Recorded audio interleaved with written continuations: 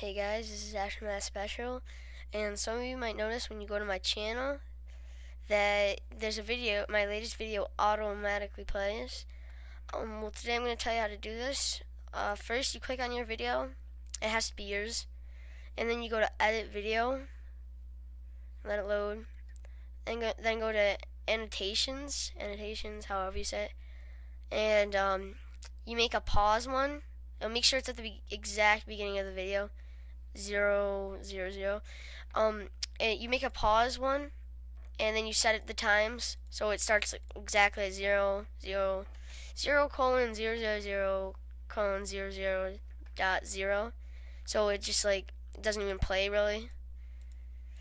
So it looks like this, and then you save it and you publish it. And this is pretty weird how it works. So then when you go to your channel, it will automatically play, which actually I think is much better.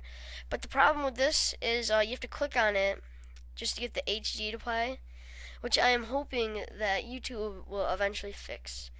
Thanks for watching, and this is AfterMathSpecial telling you how to do stuff.